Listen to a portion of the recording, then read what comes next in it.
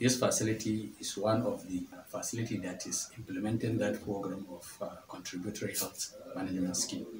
So now they are sending capitation 230 something thousand. With that money, we built a borehole there.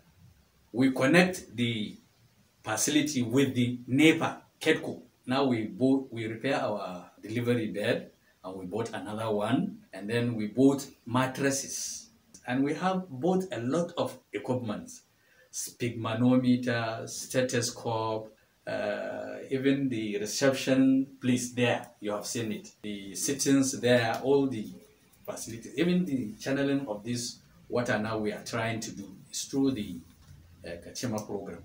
The roofings of this hospital, more especially this place, if you come to this place, you see that side, the whole roofing, even the raptors there, they are all being chopped up by this termite. We have to change the whole thing there. So all is with that amount of money that we are getting from the capitation.